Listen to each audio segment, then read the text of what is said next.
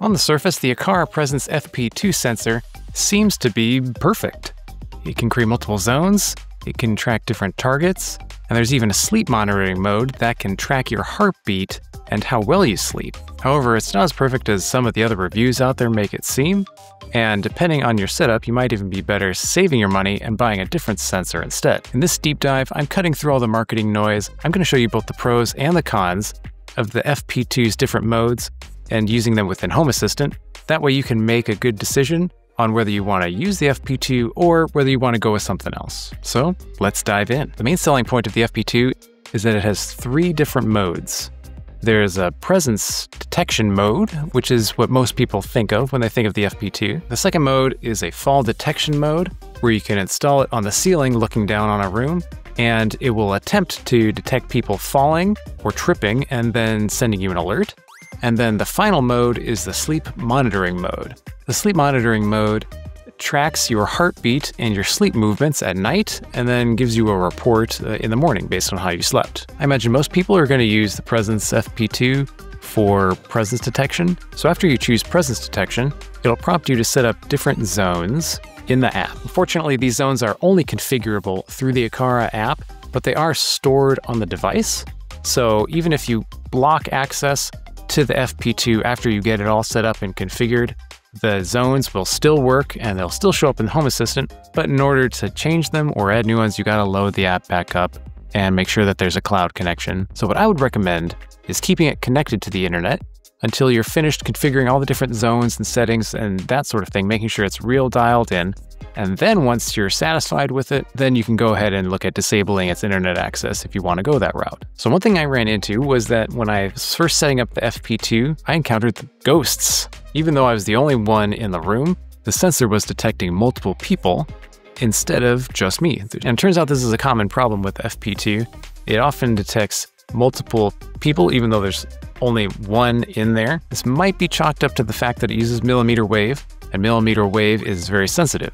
And so when you walk around, it knows that you're moving, but then if the ceiling fan is spinning or if the dog's walking by, then it might also detect that too. So maybe this means my place is haunted, but I was able to solve it by adding edges and enter and exit zones configured in the app. So if you have like a hallway or a front door or something like that, and the sensor is pointing at that area where you will leave its view and enter its view, you can add an enter or exit zone.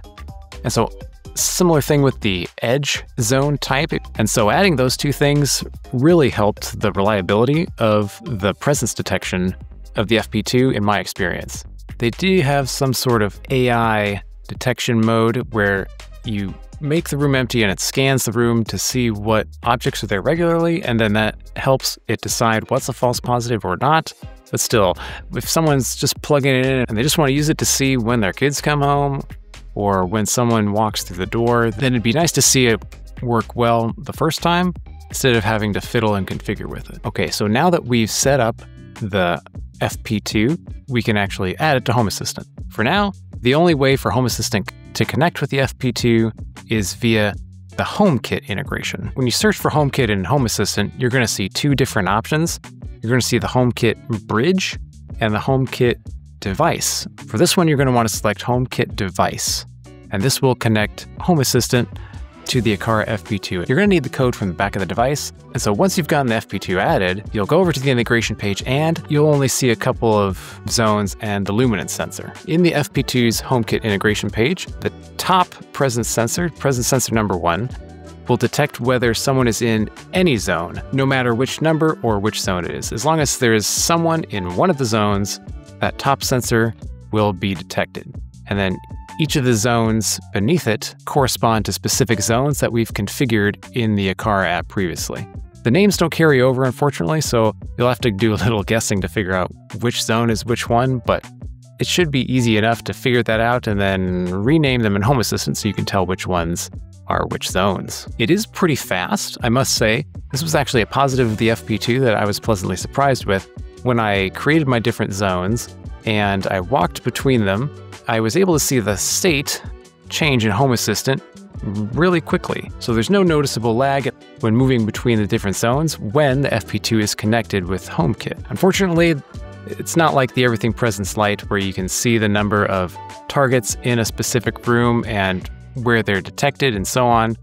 The FP2 won't show you the number of targets that it detects, and it won't show you which zones have multiple targets in them or not. So that's a little disappointing. So let's go to fall detection mode. Basically, instead of putting the sensor on the side of the wall like you would with the presence detection mode, you mount the FP2 on the ceiling, and then you have to go back into the app, and under the device settings, you can switch the mode to fall detection. Quite honestly, even after installing the FP2 in an area of my room with a flat ceiling, I wasn't able to actually get it to trigger any falls. I pretended to fall a couple times, just some of them more realistic, some of them just kind of silly, and the app always said that no fall had been detected. So even if someone were trying to use the fall detection mode with Home Assistant, it doesn't show any sensors. There's nothing to automate, there's no way you could send a text if you fell or something like that through Home Assistant. It doesn't seem like it's worth paying $85 just to have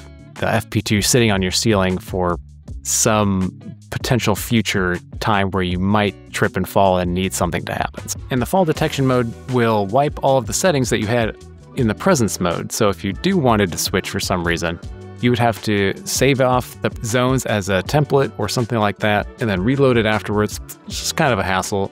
So I don't recommend using the fall detection mode on the FP2. This next feature I think is an underrated feature of the Aqara Presence FP2 that doesn't really get a whole lot of attention. The Presence FP2 offers a sleep monitoring mode.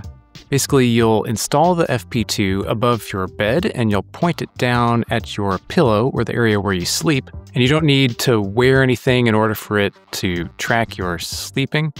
You don't need to wear like a Fitbit or something like that. Unfortunately, it only supports sleep monitoring for one person. So technically, if you wanted to get all these stats, you would need to get 2 FP2s in order to track you and someone else.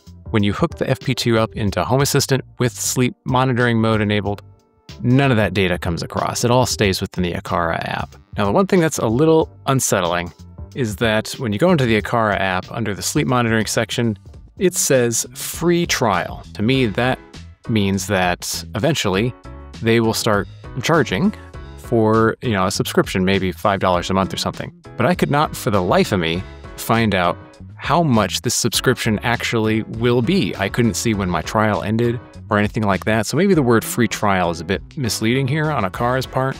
They have left it open to charging later in the future. Right now, they have said that all the features for sleep monitoring are included with the FP2, but saying the words currently included and a free trial means that they're leaving it open to start charging for it later. So if you're buying the FP2 for sleep monitoring, keep in mind that for now, it's free, so that's kind of lame. I wish they would just be upfront with how much they want to charge or whether they're keeping it free forever. So ultimately, is the Aqara Presence FP2 right for you? Well, so it really depends on what you're looking for.